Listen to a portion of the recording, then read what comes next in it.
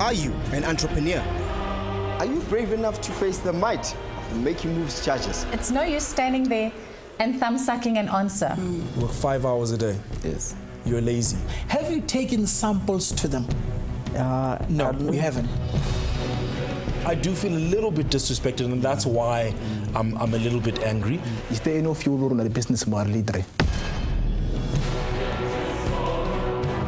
Do you want to pitch for 50,000 Rand cash injection into your business? The stage is set for you to be part of this amazing opportunity for young entrepreneurs. One thing I can tell you is that corporates are looking for innovative I think this is a shocking idea as a corporate gift. I love the mug. Yeah, there's a lot of other things you can gift. Yeah, but there's a lot of other emojis you can do. I think it's a shocking idea. I can rest my bottom dollar that her competitors are bringing this in from somewhere else. I think there is a market for this. I really do. I think corporates are spending a lot of money. They really are spending a lot of money to actually get a cohesive environment. And people, look, I don't know if I agree.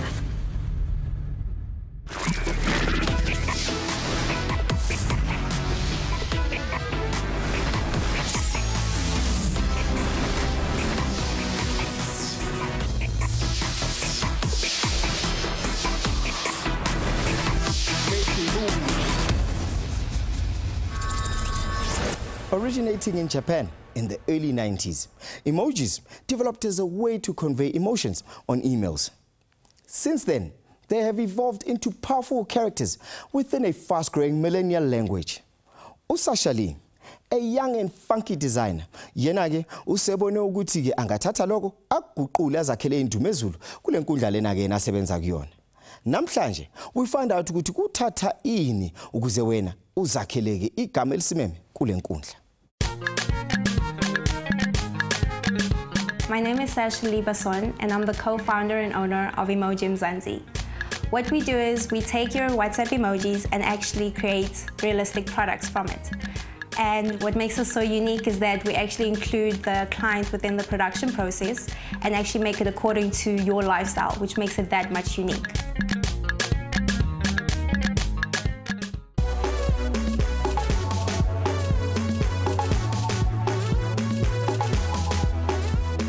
Njengokubona nawe ngime emfuleni walapha eValley kula khona ngizobe ngichitha usuku nosomabhizinisi wethu wanamhlanje osebenzela khona lapha eFrenagini. Lo sisilona uthatha ama emojis lawo esihlezi siwabona kuma cellphones wethu waguqula wenza izinto ezahlukahlukene ngeke phela kena ke ezekhela ke indumezulu nokuzenzela amadlela alihlaza. Into engifuna ukuyazi ukuthi kungani aqalele ibhizinisi ngoba namakhasimende yakhe futhi nokuthi umsebenzi lawo wenzayo wenza kanjani.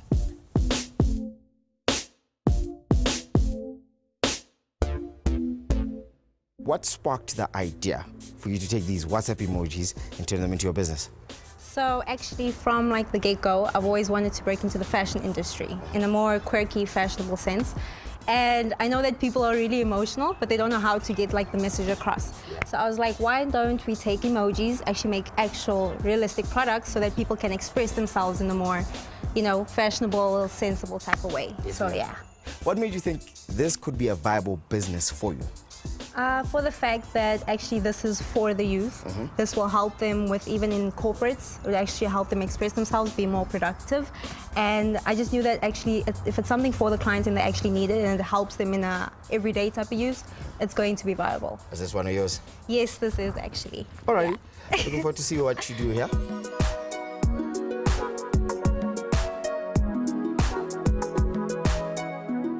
Basically, this is where everything starts from scratch. Yes, ma'am. We come here, you do the whole sketching, figure out what emoji you're actually going to use, and then from here is where we actually go to sourcing material. Yes, ma'am. Yeah. Emojis is something that is out there, copywritten. Yes. And I know that you went through a situation with that. Talk to me about it, and how did you get over it as well? How did you fix it? Okay, so when we started off, I did find out about patencies, about copywriting within South Africa, because we were the first ones in South Africa. And then we went for a whole year being fine. They didn't want any royalties without it. Yes. Then we started having competition from China, who started doing the same thing we were doing. So then we had to switch it up and think, how can we make it South African? So now we're trying to include like your cultures, like your Zulus, your Xhosas, Pedi, Boere, Afrikaans, all of those, to make it more unique and make it more South African. Who is your typical client today? At first, it was more your kids aged from like 4 up to 10. Okay. And then as soon as I posted on Facebook and like social media, I realized it's actually your more young adults, your teenagers. So our clients now are more like your teenagers up to about, from like 12 to about like your young adults to like 25.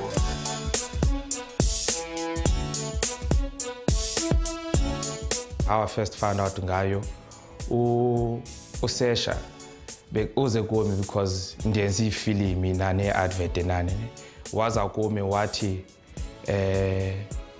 ndicela undenzele some sort of a corporate video ukuthi ndizozon advertise la yona. I like buying impahla zakhe, you know, igiba nantoni, only to find out when I went deeper kunto zakhe ku brand yakhe, I found out ukuthi no, unezinto eze home decor, izinto ze-Juve, you know, into where you can decorate ibed yabantwana ntoni, only to find out ukuthi hayi, I wasn't wrong mandethi lento is not just nothing, because iyagcibela yavela naku SA Home Owners, one of the brands ukuthi ungadecorate i-bedroom yabantwana ngayo.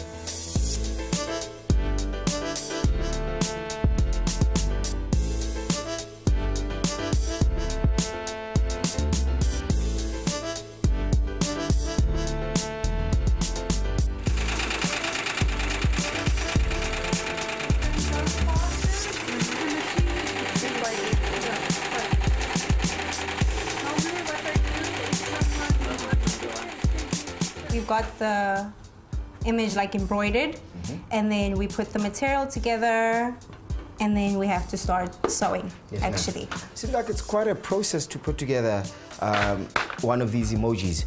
So how many people do you work with, or who do you work with? I work with 5 people. 2 of them are the creative people. They come up with the idea, the figure of the emoji. The other lady does the embroidery for me.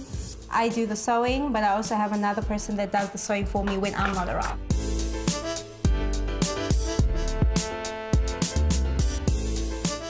So now, startup capital. Funding, where did you get it from? Luckily, my brother helped me out with that. He gave me the startup capital, and he said from there you need to generate that yourself. So luckily, I at least had some startup from my family, and yeah, since then I've been growing it. So how much did he give you? He gave me 10,000. 10,000? Yes. And you bought what with it? We basically bought machinery, we bought material, we paid the embroidery lady, and the graphics for actually making the emojis. That 10K went quite a long way then. Yes, it did. Okay, hopefully you repaid your brother. Yes, I have, obviously.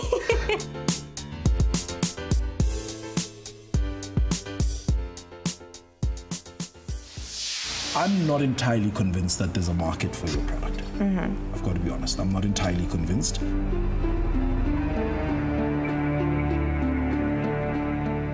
Why is it that sales are not where they should be? Because I think it's more they don't know exactly what we do.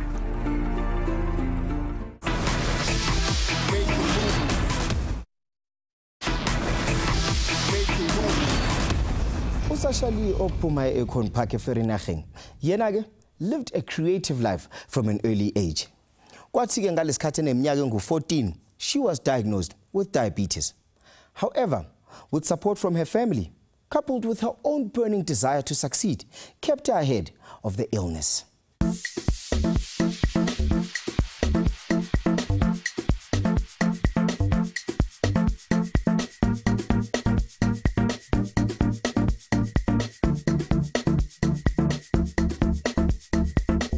Growing up with Sashe, before Sashe, it was just me and my sister. And, you know, when we got the news that we're going to get a new baby, I wanted a brother, obviously.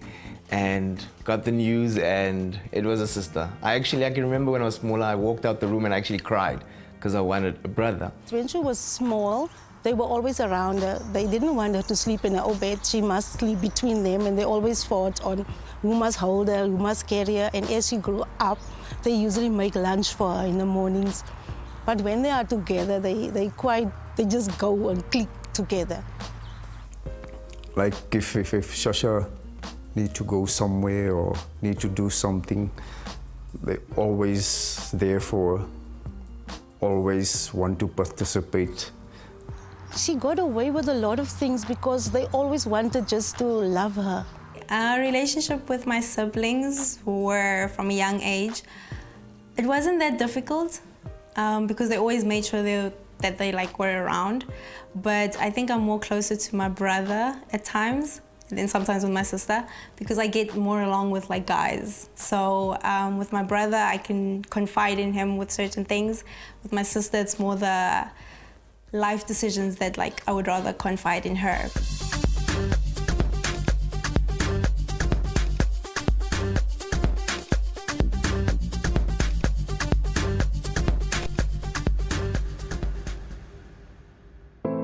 When she was diagnosed with diabetes was a hard hit. When Sashe was diagnosed, it was actually on a difficult time. My wife was not at home. My mother-in-law, a week prior to that, my mother-in-law passed away. Oh, she was at school and they played hockey. And apparently she hit her head against the power box and she passed out. When she was up, they just keep on playing.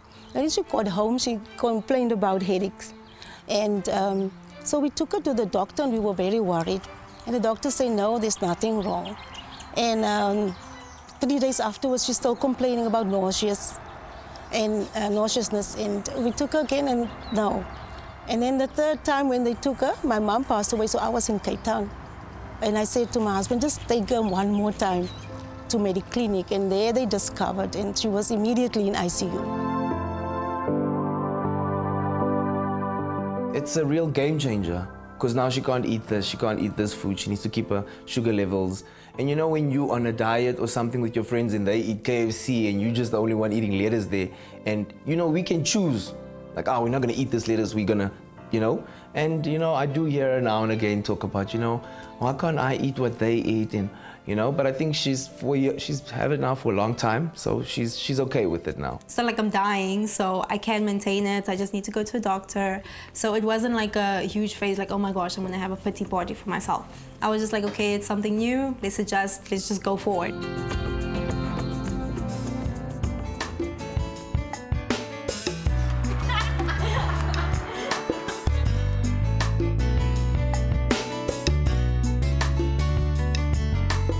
So childhood, I grew up in Vereniging, Alcom Park, born and bred, stayed here until I was 18.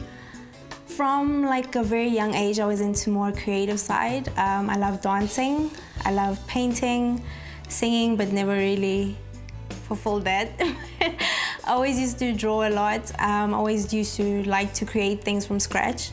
She was very diligent. She was very disciplined, I must say. I never had to tell her, go sit and study. She was really, really very disciplined with her studies. When she grew up, she started to do ballet. And she wanted to become a ballet teacher, or a dancer, and then a teacher.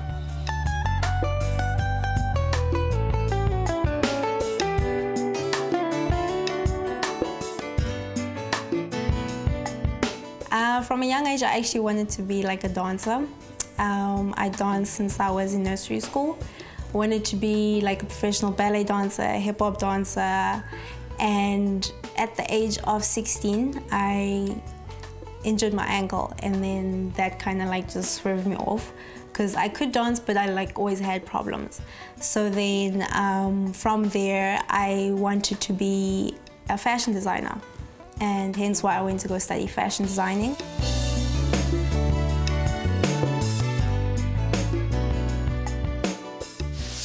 After graduating from fashion school, Sashe-lee wanted to break into the fashion and lifestyle industry in an unconventional way. Through Emoji Mzansi, yena kusekwazile ukuzakhela indumo ezulu kuyona lenkundla. Kodwa-ke ubhekene nezinye izinto ezingezinhle kulona lolu hambo lwakhe. Njengamanje sestudio sethu uxoxisana noPepsi ukumtshela ngokuthi imaphi amasu anawe yena akazomsiza ukuthi leli business lakhe lindlondlombale. just arrived at Making Moves and I'm about to meet up with Pepsi, ready to see where my business will go. Sashe-lee turns emojis from WhatsApp and social media into functional, fashionable products for lifestyle use. Although Emoji Mzansi has been operating for over a year, Sasha still struggles with basic operational systems and establishing a market for her products. She's here to discuss her business challenges, and we're going to talk about what she needs to do in order to get her business to the next level. Sashe-lee, welcome to Making Moves. Thank you. How are you? I'm great, thanks, Senior. Fantastic. Take a seat. Thank you. All right, so you left your job.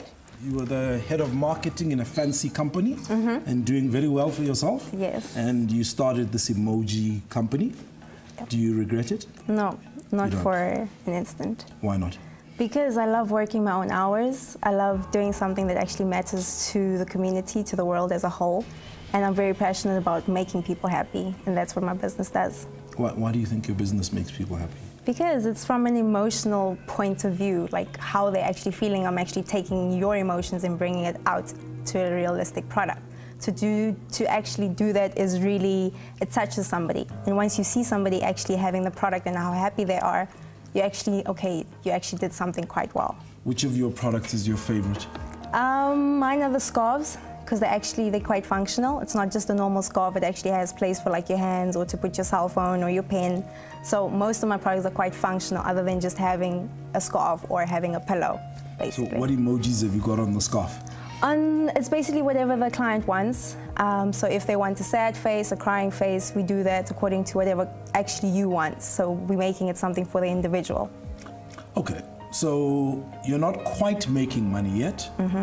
Why is that?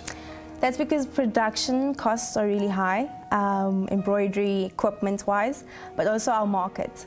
Because our market is really broad. We could go from corporate to like your nursery school kids, but just trying to find that niche of, okay, this is how we're going to angle it, this is how we're going to make sure that that's actually what they need, and this is how we can be the solution.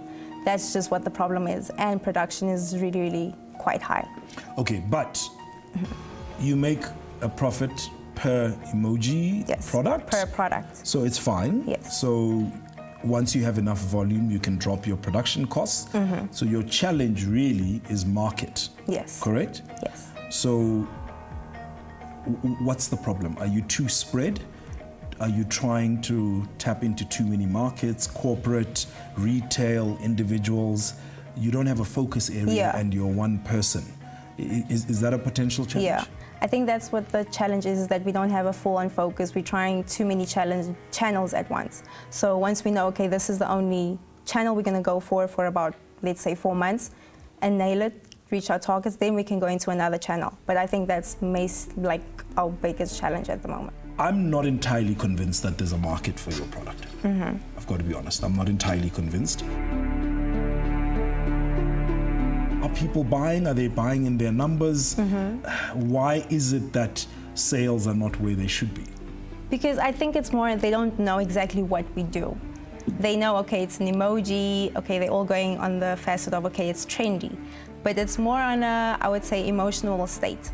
Like if you have your toddlers who don't know how to express themselves, you use emojis and that would actually help them to relate to it. If you have like a student who, you have like the suicidal rates within South Africa is really high. So you use emojis in a sense of helping them to actually understand the root problem of why they want to do what they want to do. So I think more of our channels would be different. In corporate, it's just with companies and the employees not being happy with what they're doing. So if you make it more expressive and using emojis or the cultural sayings that they have, it just helps with productivity and helps an employee be like wanting to actually work for this company. It's an emoji, dude. But like, it's cool, it's a fun little product, it's a pillow, it's whatever, right? Do you go to markets over the weekend? Yes, we go to... So you go to different markets? Vaal, Pretoria, Joburg. Basically, they send you out like either a newsletter of the markets that's happening. You choose which one you want to go to. And how's that working in terms of sales? Great. Like we usually sold out like on weekends, but during the week we're quite quiet. That's, you see what I'm saying about like you need to be in places where people can walk in and buy. So when you're at a market, people come in and they buy the emoji, whatever emoji product it is, and they walk out. I'm going to send you off for a coaching session. Okay. I do think that the big focus, take the learning that you've got from the markets that you do over weekends. Okay. That's your business. It's those markets, and it's finding more places where you can just set up shop in the most inexpensive way possible. People can walk by, buy an emoji, and duck. With lifestyle trends moving at the speed of light, I think Sashe-lee needs to do two things. One is she needs to decide who her market is. Two, she needs to create access to the market and create opportunities for people to walk in, buy an emoji product, and walk out. I'm going to send her off to a coaching session to help her clarify her vision and hopefully answer some of the burning questions that she needs to contend with in order to take her business to the next level. What I learned speaking to Pepsi is that I need to channel in which direction I actually want to go into regarding my target market and what I need in order for it to go to the next level regarding either distribution-wise, retailing, or are we going to stay with our individual clients. Okay, so what's your turnover monthly? Turnover monthly is about like 3,000. Okay, and what's your cost of sales? Our cost is about like 4,000. So you're losing money? Yeah.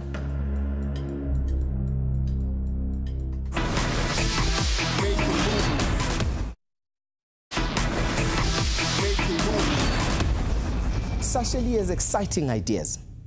If executed well, they could make Emoji Mzansi a force in the local fashion and lifestyle industry. She needs to identify the most effective way that 50,000 Rand could bring her closer to that position.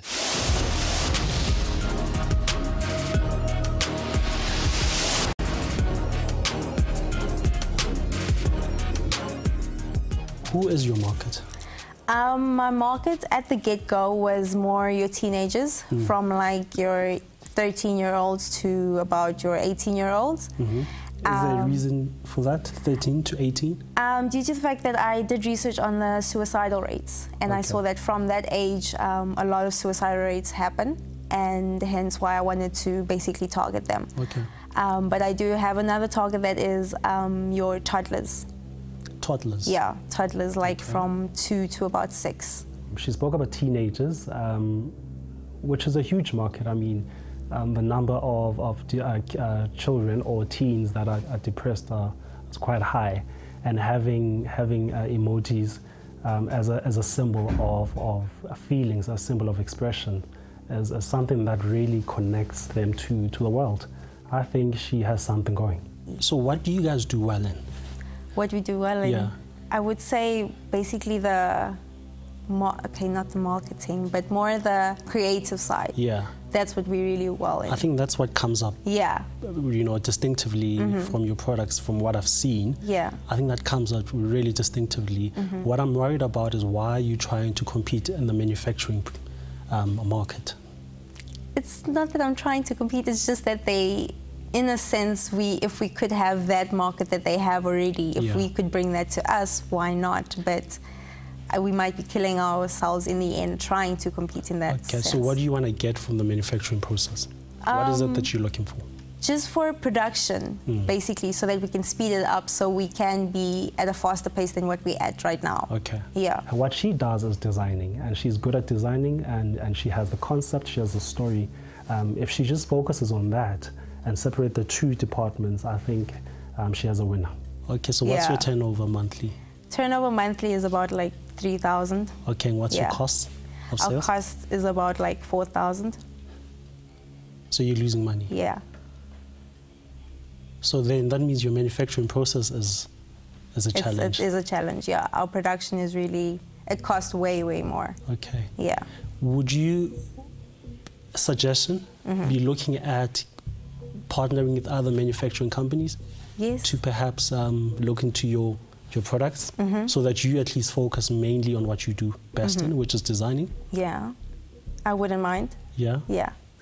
Having to have the suggestion of outsourcing most of the production cost that actually increases the cost for production is a plus for my business. I didn't think of it initially, but it would actually help me cut costs for my business and help me to produce more products than what we're doing at the moment. My advice was to basically ship all her production unit and give it to people who actually run productions for a living. They know how to cut costs. They can tell you how to cut costs. They know where to find the right material at what prices. They have negotiated with their suppliers, etc. That's their business. That's what they do well in. Who gets you the most sales? At the moment? Yeah. Is it the toddlers market or the teen? At the moment, it would be the teenagers. The teenagers? Yeah. Okay. Scaling from 1 to 5? It's about 6. Okay, I thought 1 to 10. 1 to 5 would be like a 3. A 3? Yeah. And the toddlers? The toddlers is like a 2. Okay. Yeah. So the teens are bringing you more money than the toddlers. Perhaps from now, whilst you are redesigning your products and trying to test your products, maybe just focus on the teen market. And I'd like you to dive a little bit deeper into them. Where are they? Where do they hang out? Why would they need your products? Yeah. What's really happening to them? Maybe give me a bit of stats in terms of numbers. Okay. So that we can quantify that with sales. Yeah. Because that's not coming out clearly currently. Okay. So these are the kind of areas I'd want you to look at for tomorrow's session. Okay. But what I didn't also hear, I heard about the 50,000 Rand perhaps going into your machinery. But now that I've given you these kind of to-do lists or tips, I would want to know where the 50,000 Rand now would go to. Now it would probably, some of it would go into marketing. Yeah. And some of it would have to then still go to equipment, but... Product designing. More like product designing. Yeah. And yeah. Okay. My coaching session with Lorato was very eye-opening. It helped me to actually go deeper into my business and actually figure out why am I actually doing what I'm doing, and channeling the right target markets, making sure that it's the most lucrative market that I'm actually going into. Where do you get the 11, the 38 and the 87? Okay, it's 29.9 times that amount is going to give you that. You have a lot of competition in the other spaces. I mean, we see them all over in the malls, all over. I haven't seen a mug like this, and it's really catchy.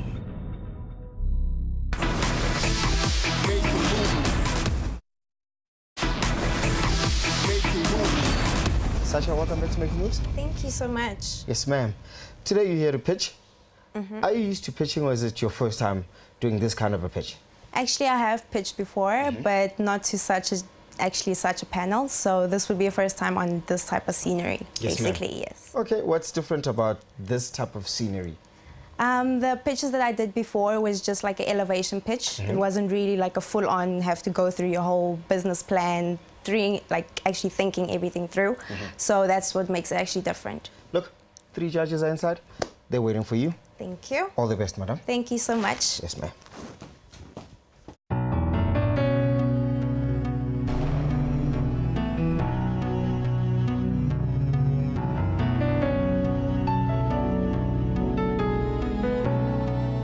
Sashe-lee, welcome to the pitch.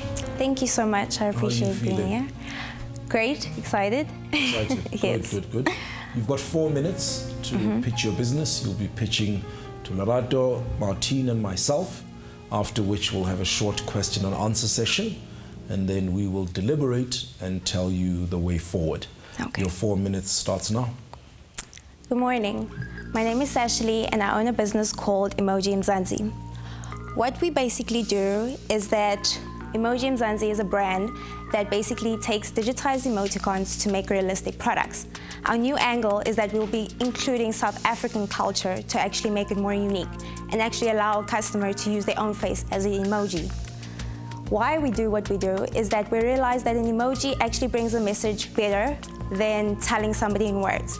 So if I was angry, an emoji will bring the message more effective than actually telling somebody I'm mad.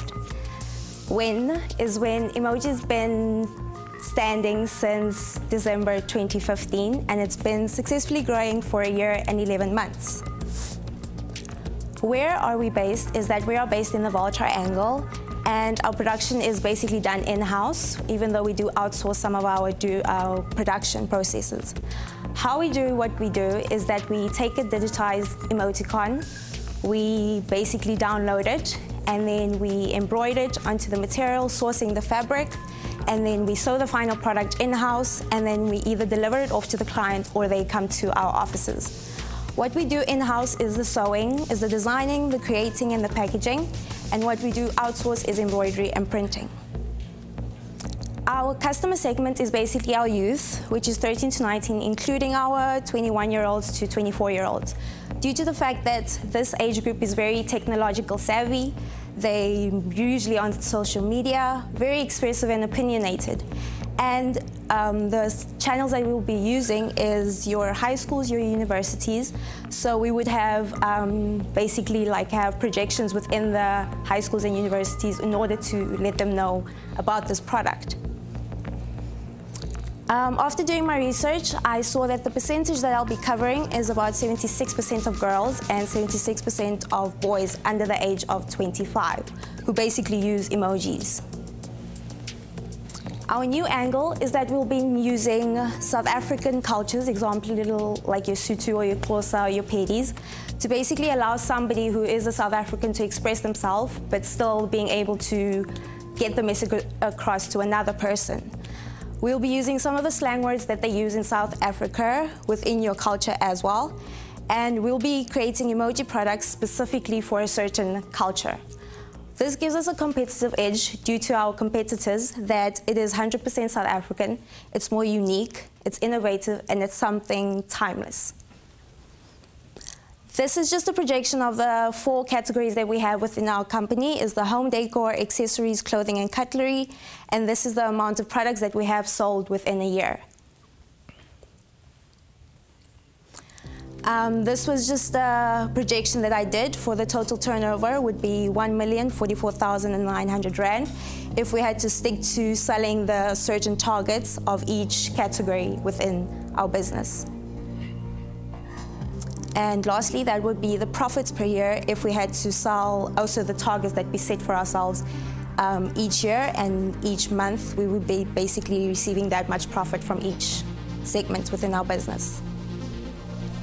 The use of the 50,000 would go to legal consultations for patencies, for us creating emojis from scratch, accountants to make sure that the money is being distributed to the correct departments, software skills in order for us to do the emojis, molds and demos for certain products that aren't made from here, office equipment, and software for graphics. And that is the end. We're going to jump into a quick question and answer session. Okay. I'd like to go back to your numbers. Let's start there. Let's go back to your projections. I'm now battling to translate. Where do you get the 11, the 38, and the 87? Okay, it's 29.9 times that amount is going to give you that. So you make that's 29 Rand per pillow. And profit. If you sell 1,030 pillows, you will make a profit of 29,000. Yes, but that pillows need to be per year, and that's per month. So we need to sell 85 pillows per month, but in a year you need to sell 1,030 pillows. Your biggest challenge, in my view, is distribution. Yes. In terms of access to market. Because the numbers that you need to sell are not humongous. You know, I think you can sell 85 pillows a month. Absolutely. And 970 shirts in a year. So I think that's workable. I just battle to understand where you're going to sell it. Because at the moment, your best sales happen when you do weekend markets. Because I believe your business is a gifting business. Yeah. So I disagree with you on your positioning about, you know, individualization. I still maintain that, like, I don't think enough people care about an emoji with pillow with my name on it. I think it's like whatever. Marty? I'm just looking at we're obviously playing the numbers game here, Sashe-lee. So I'm looking at your biggest profit margin, and I'm noticing that it's in the cutlery space, right? I haven't seen a mug like this, and it's really catchy.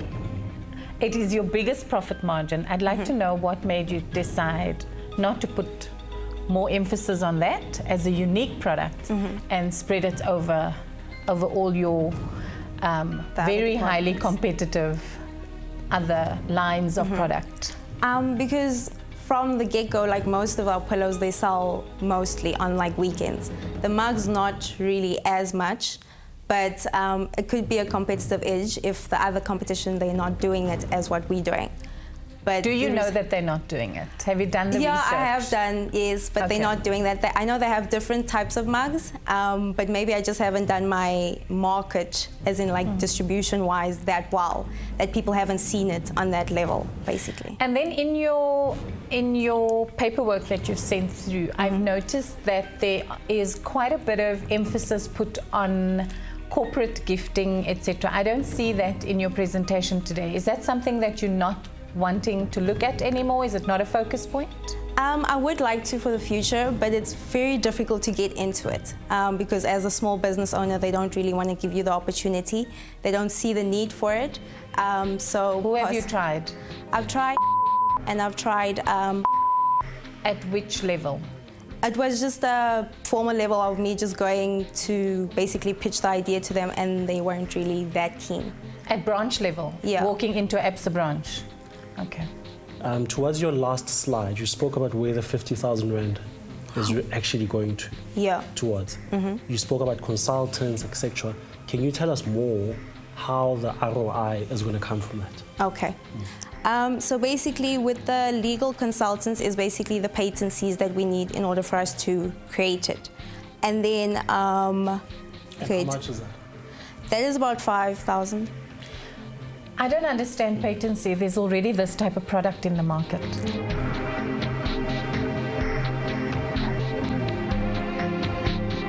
The reason why we want to go into a new angle using South African and actually creating an emoji from scratch, you need to patent that idea in order to like just keep you safe. And it's 5,000 Rand? Yeah. Okay. Thank you very much. We're going to deliberate and we'll call you back. Thank you so much.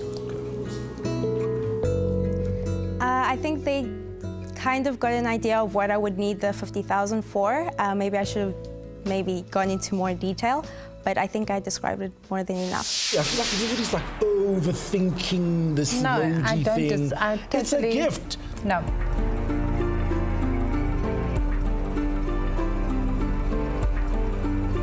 I think we're making it far too deep. Question is, where would people buy this stuff?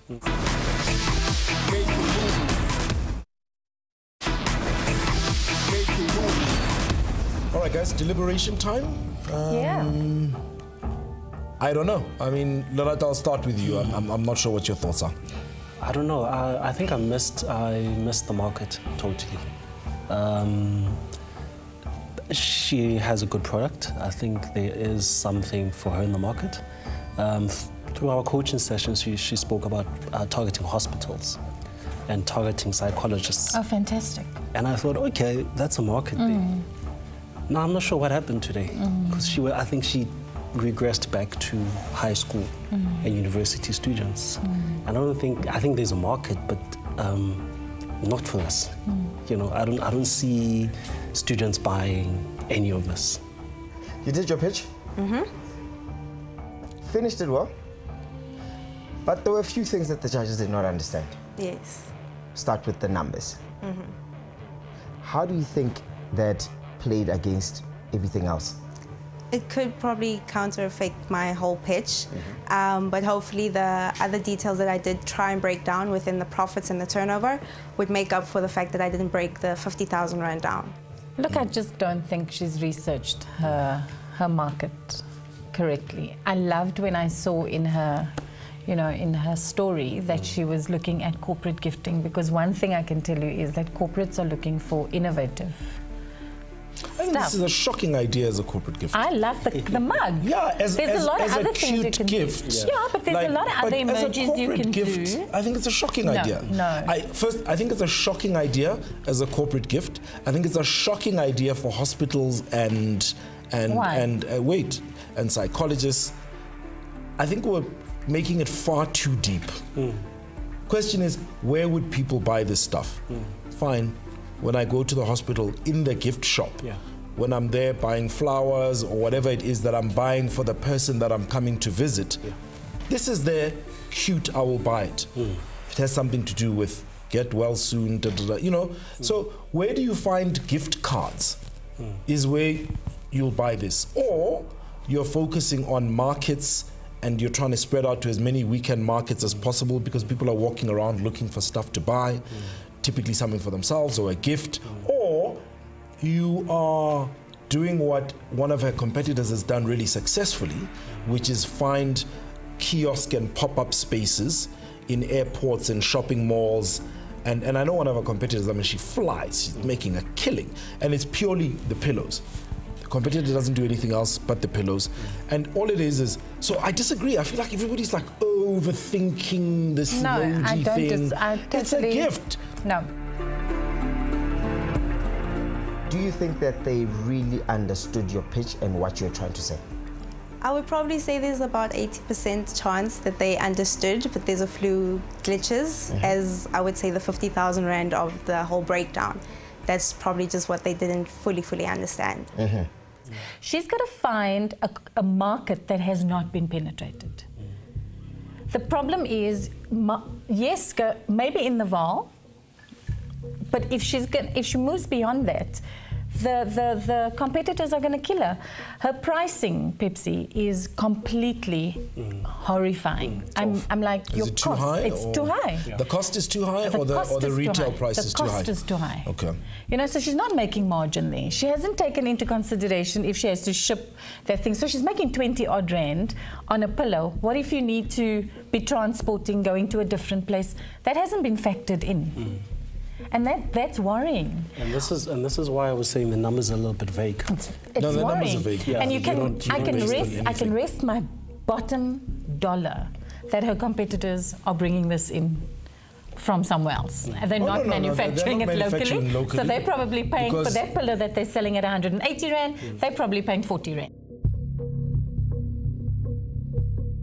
Yeah, her cost base is far too high. Correct. Because she wants to make locally. And I think that's great. It's great to create employment. I mean, I think it should be encouraged that more people produce locally. But I also have a view that she needs to build a business. So if your business is to survive, maybe she shouldn't be producing locally for now. It's much cheaper. But also, in fairness, she's not doing big enough quantities to go to China and run. So her only option is to produce locally. I would actually want to ask you that question, because we spoke about that yesterday, saying, how about you actually just close off your manufacturing hub and just find someone else that does this for a living? They could source the material cheaper. They have all the connections, they have all the links to get this at a good price. And literally her job would be just sales, you know? Sales and marketing. Yeah, you just create a lean model. But my thing is, Pepsi, just to add on to what you were saying is, I think there is a market for this. I really do. I think corporates are spending a lot of money. They really are spending a lot of money to actually get a cohesive environment. And people, I don't know if I agree. But okay, fine. Listen, you've got depressed people coming to work. I mean, if you see this and you're sitting on this, it just adds a smile. All the best. Thank you.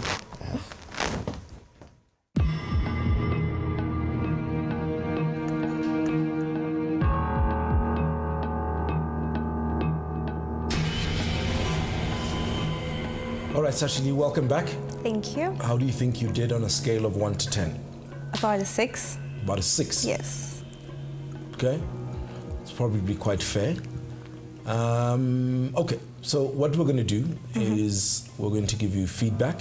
Okay. And it's not one-way traffic, so you're welcome to argue, to have a different view. Firstly, I think you've got a really cute idea, and there's a place for it in the market. Thank you. However, I think that if I had to ask you to do one thing at the moment, would be to understand that you've got potentially 3 verticals to your business. The first one is your corporate market, which I didn't really, I mean, like, I'm still iffy about it. These guys think it's a good idea, and I trust them. So you've got your corporate market, you have got a market that you need to focus on, whatever that is, but you need to pick a focus. The third vertical that you've got in your business is online, and you don't have to do it yourself. There are other e-commerce providers out there, and they can stock your product. Martine made an example. Some nice gentleman got her flowers that came with an emoji wallet, I think it was. Yeah, it's a little purse. Little emoji purse with the flowers, you know, and it was an e-commerce platform that order was processed through. So that's my feedback. Okay. Martine? Okay, Sashe-lee, you know, in any business, research is critical. And research to understand not only your competitors, but the broader spectrum in terms of your market that you're wanting to penetrate, what disposable income there is, you know, all of those types of things. In all honesty, I don't believe that you've done enough research. You know that your competitors or the competition in your environment is extremely, extremely rife. There's a lot of competition in your environment. So what you need to do is you need to go and see what they're doing and what your sweet spot is, because you've got to sell on a sweet spot. Donato? I could see from your numbers that there's quite a lot happening. I could pick up that you're doing everything, and that's why your numbers are so high. Just to clarify your manufacturing model, give it to the people that do manufacturing. They would probably produce these products that you have at a low cost for you, so that you can just focus on selling. As an investor, I don't know why I would give you 50,000 Rand. I don't think you've really addressed where this 50,000 Rand is going to go into. I'm also not of the opinion that you're ready to come back yet, and particularly because of the lack of research and market research. And then also the strategy around your business. You don't have a clear understanding and strategy yet. So thank you, we wish you the best of luck, and I hope it's been worth your while. Thank you so much. Thank you. All the best. All the best. Sure. My journey on making moves was very interesting, something different, something new. But it really made me actually look into aspects of my business that I never really focused on. It made me think of ways in which I could take my business to the next level. And I'm actually looking forward to the next steps ahead regarding my business.